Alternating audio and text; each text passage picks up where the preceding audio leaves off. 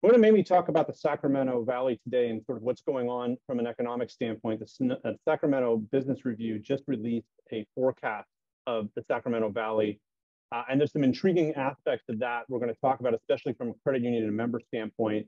And in the middle, I'll provide you with a macro overview, which also talks to a certain extent of what Sacramento Business Review did, but then also digs one layer deeper in terms of thinking about, okay, where's the economy going from a couple other different angles that the forecast didn't quite talk as much about.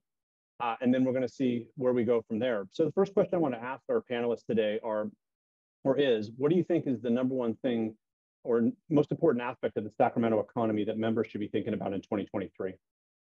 Yeah, and I'll answer just kind of what we're seeing from our membership perspective is just the ability for our members to manage their finances is becoming tougher and tougher.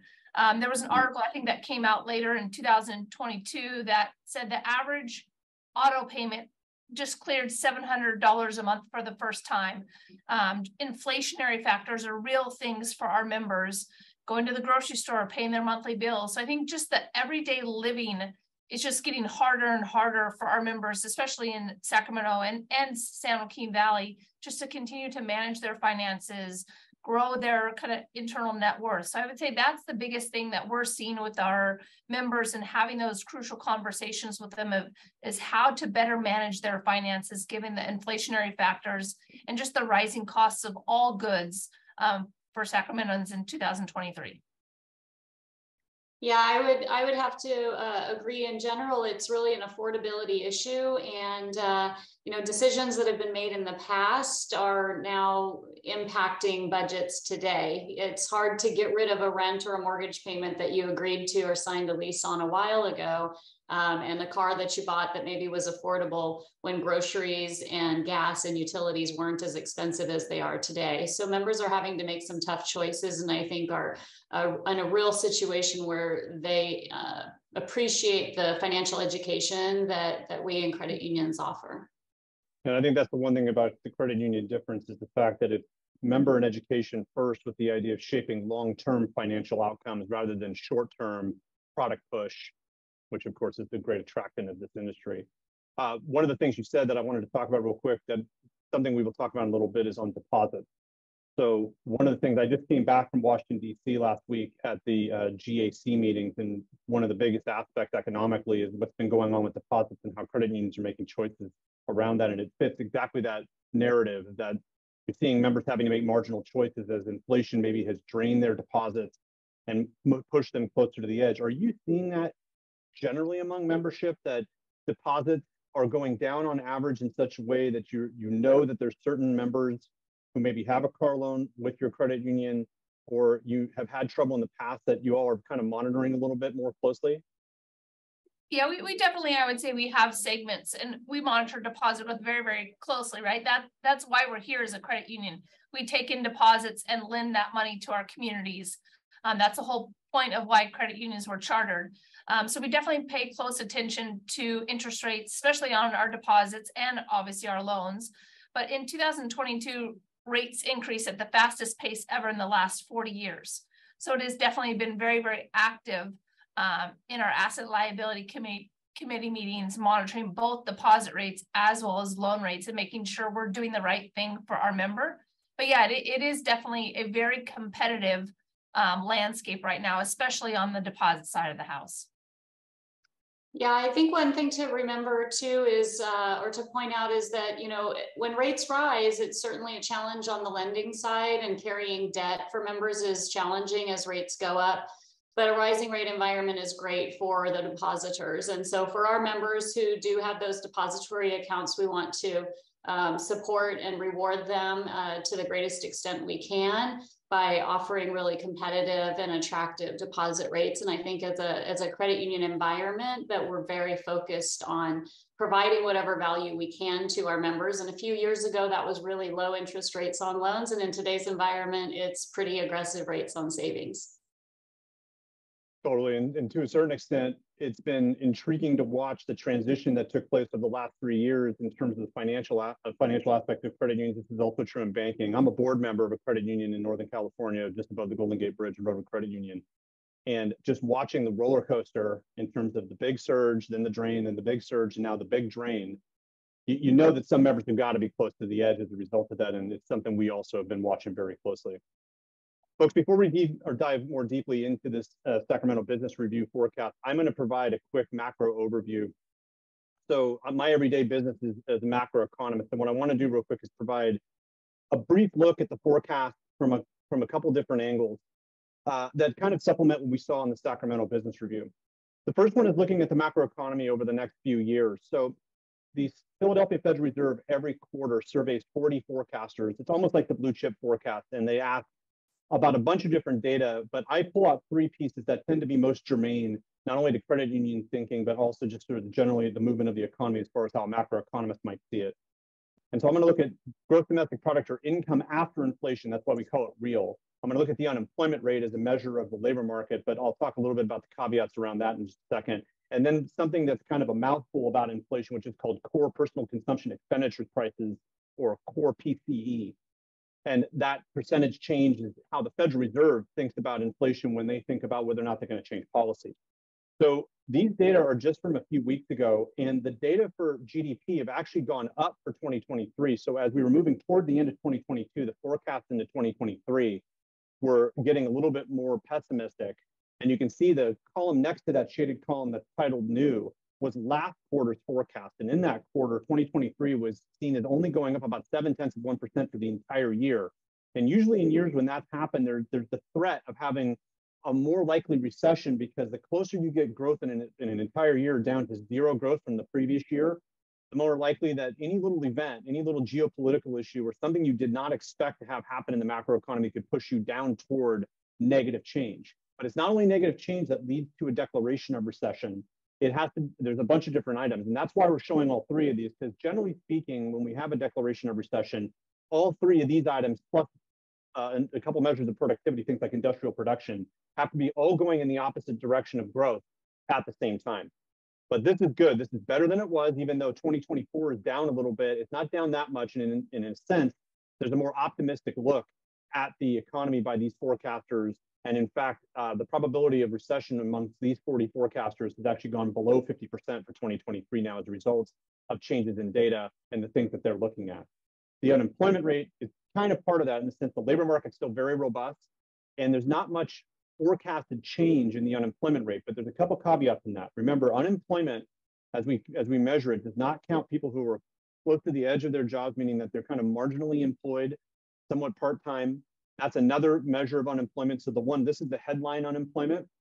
And in fact, it is the job losses of folks who have been out of work for 16 weeks or more that the Federal Reserve thinks about as their key data point, because over the last 12 recessions, 11 of them have been preceded by an uptick in that number, the number of people who have been out of work for 16 weeks or more. And that number has actually slipped up a little bit.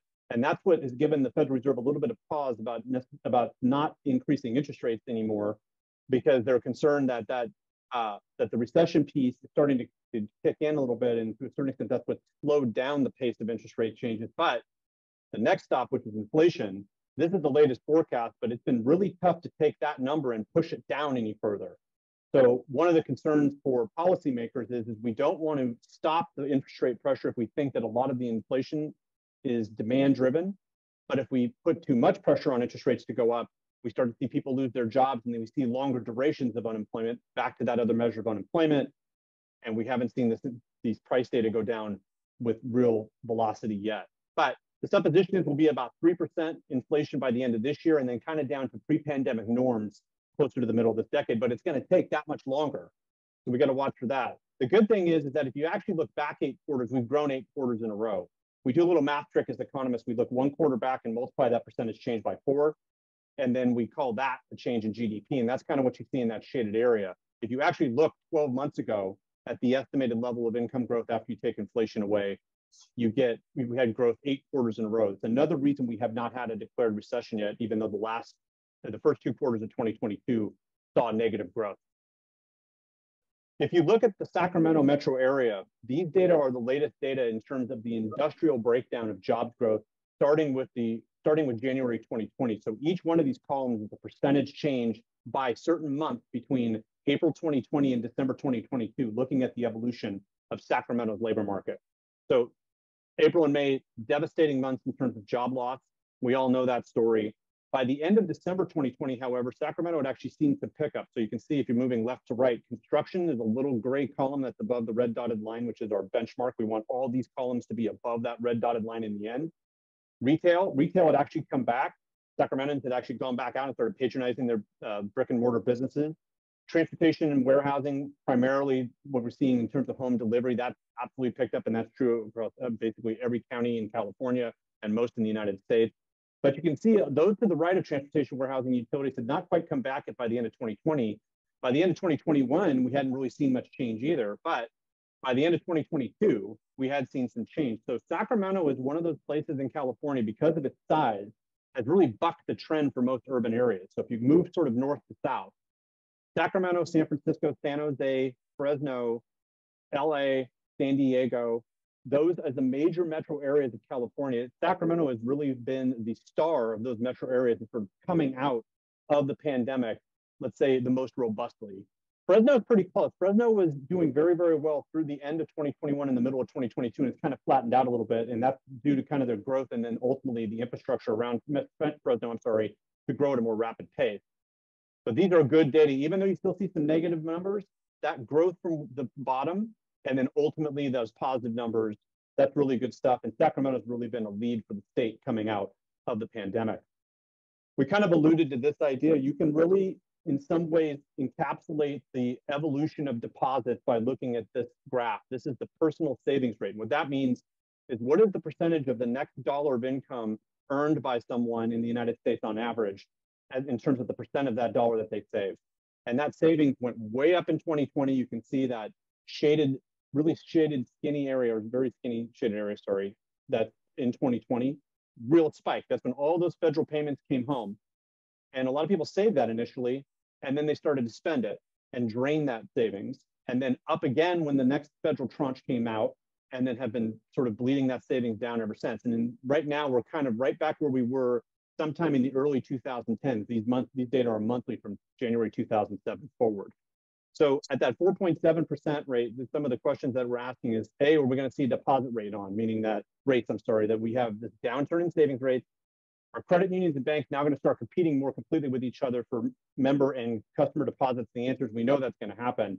The trick is how many credit unions are actually exposed to the risk of managing or have been managing their deposits against their loan portfolio well, where it's going to have to slow down their lending, or they're going to have to look at the Federal Home Loan Bank as sort of the next source of funds to kind of keep the lending machine on the move. We know delinquencies are rising, but the beauty of it is that we attacked the problem very quickly in 2020, and delinquencies are rising, but not rising in earnest in terms of percentage of assets, which is great.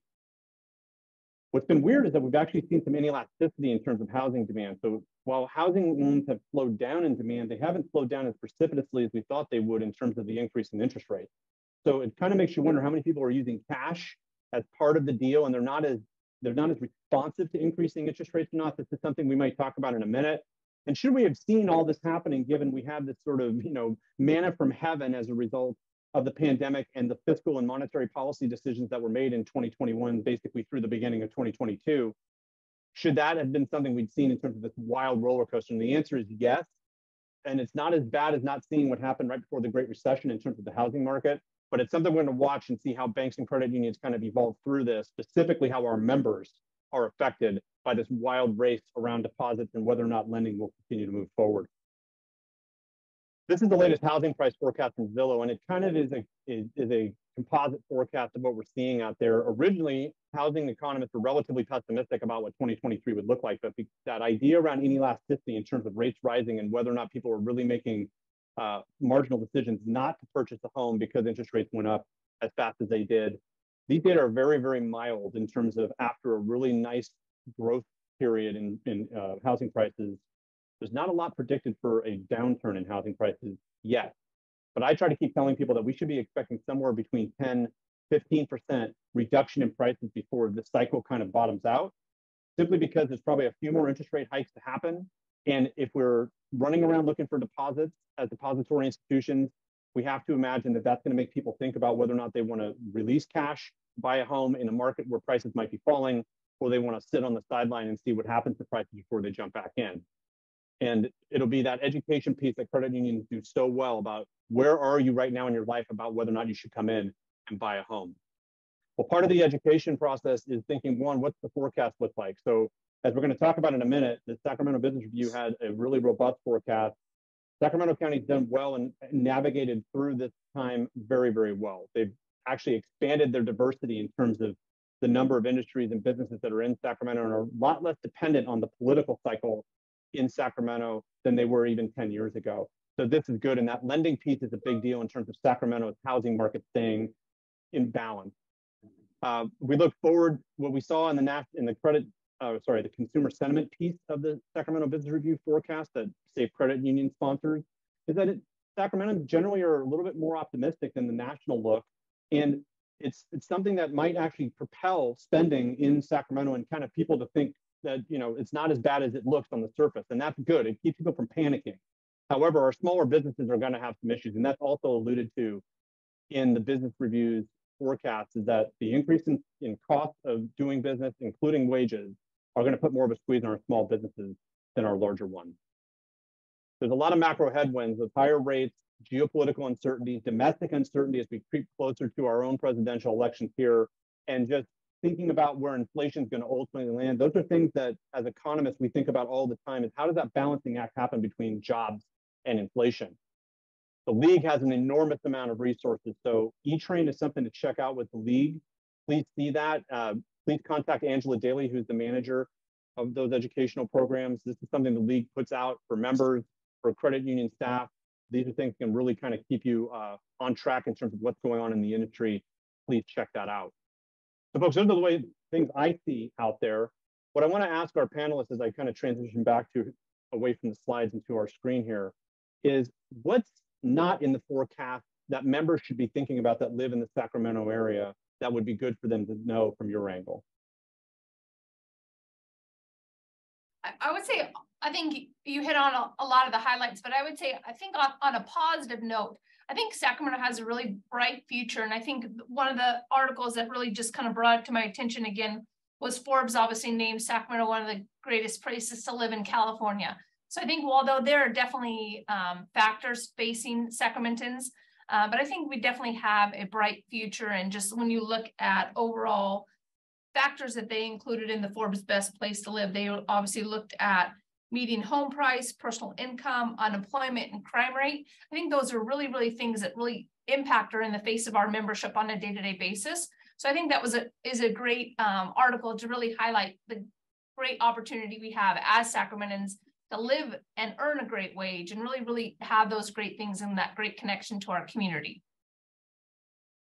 I agree, Allyson. The quality of life in the Sacramento region continues to be very high, and people are attracted to that. And even within the housing sector, you know, that is top of mind for a lot of folks. There are plenty of people who really wanted to purchase a home when rates were low and the demand was so high and the inventory was so low.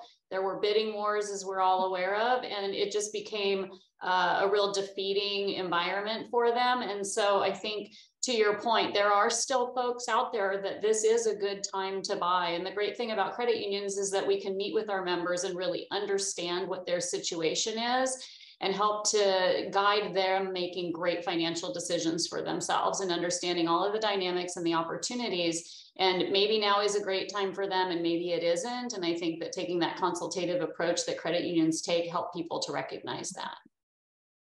Yes, the one thing about Sacramento too is that the area of Sacramento has gotten much more broad in terms of how the core Sacramento area affects a bunch of different places. I mean, in the last 20 years, Yolo County, even Yuba and Sutter to a certain extent, Placer, El Dorado, San Joaquin County, all of them kind of feed off the beast that Sacramento has become. Is there certain parts of Sacramento that y'all feel like is really a great example of the leap forward that's taken place in Sacramento? And are there other pockets of Sacramento that you think are still kind of have some challenges but have some good opportunities as well?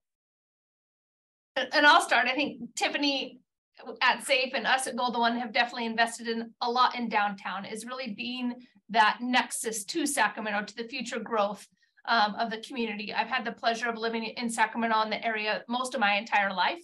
And I am so excited to see how much downtown Sacramento has revitalized in the last 10 to 15 years. Obviously, with the addition of Golden One Center, and then obviously this Safe Convention Center, I think that's a great commitment and great focus on downtown Sacramento, because I really think that downtown area is our future, and encourages more companies, more businesses.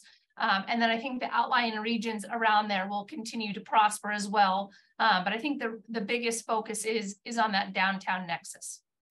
Absolutely. There is a lot going on there. And even if you look at the infrastructure work that's going on the freeways to make it more accessible and easy for people to get into that downtown area, a huge focus. I'll also point out that the South of 50 project going on in Folsom, I don't know how you can ignore that, is not a representation that this is an area and a region that's continuing to grow and attract families, attract people that want that high quality of life, which is also very exciting to see. And are you all seeing more working families becoming members? Because this is something that, as economists, we watched what happened in 2020, where there was a lot of population shifting around California and from California to other parts of the United States. And one of our concerns was that when sort of the dust settled, we would have a situation where a lot of working families left California, and a lot of older workers and maybe those that weren't bringing their families with them, but were bringing wealth with them, would move into California as housing units became available, and would sort of shift the labor force. Have you all seen more families come in as members, or has the age profile of your membership kind of gradually gotten older in a way that might be something you're watching closely? Yeah, we consistently look at the demographic of our membership base, but I would say one of the most encouraging trends that we have seen in probably the last 2 to 3 years is the younger generation is the generation that's making up most of our new members, which I think is really exciting for our future. So we're definitely really excited about that, making sure we have those right services, those right opportunities, those right products for that younger generation, but also never losing focus on the older generation as well. But we are definitely seeing a lot of kind of younger family growth or younger new members coming to the credit union. We're seeing a similar demographic shift and trying to meet those members where their needs are. Their need for financial education is in a different place than the older membership, and the way that they want that information delivered to them, how they want to communicate and interact with their financial institution. And so we're trying to cater to those shifts. And on the member business side, is there anything that you're seeing that might be something that other credit unions that see this would want to know from what your own vantage point in Sacramento? Has there been any shift there, or is there something that we're actually seeing not much change? I can jump in there and say that we're absolutely seeing that businesses are looking for a partner. The pandemic was not nice to small businesses. It's been a challenging few years and continues to be, with labor shortages and wages on the rise. After periods of perhaps being shut down or having to run in a limited capacity. And so we're finding that more than ever, having local experts who understand what's happening in our local environment for those businesses to provide support and information, just making sure that we're offering the resources that they need and that we have that deep knowledge of our local market to really have meaningful conversations with them has become more important than ever. Awesome. Is there one thing that you guys want to say that you saw in the forecast, or that you think, if there's one little nugget that everybody who's in the credit union business or is a member should know about Sacramento and where it's going? I would say not anything specific. I definitely read the articles over the weekend, but I just think we just have a bright future in Sacramento. We all rise together, and that I would say there's nothing specific or incremental on top of the review. I think it was a great review put together, just really highlighted a lot of great things about Sacramento. Awesome. I think that in these changing times, particularly in our Sacramento region, that that partnership between our membership and our mission really gets highlighted. These are the times to balance being not only very cutting edge and dynamic and agile, but also getting back to basics of, you know, people helping people, recognizing where challenges are and making sure that we have the people and the products and the services to deliver on those. I think that that's what makes Sacramento the family town that it has always been and continues to be, just at an elevated level. Yeah, and I feel like that Sacramento's done an amazing job in terms of economic development around that exact idea that it's a really balanced environment. It has a bunch of different things that families can do around it, and is friendly to all age groups and anyone that wants to move there. And in fact, businesses, I think, have been attracted to that model as well, beyond just people moving there as a place to live. Well, folks, thank you for your time today. I really appreciate your insights, and I think that people are going to learn from this a lot in terms of your own viewpoint on Sacramento and where things are going alongside of what the business review did. So thanks. Well, thank you for the opportunity to join. Yes, thank you so much. Thank you.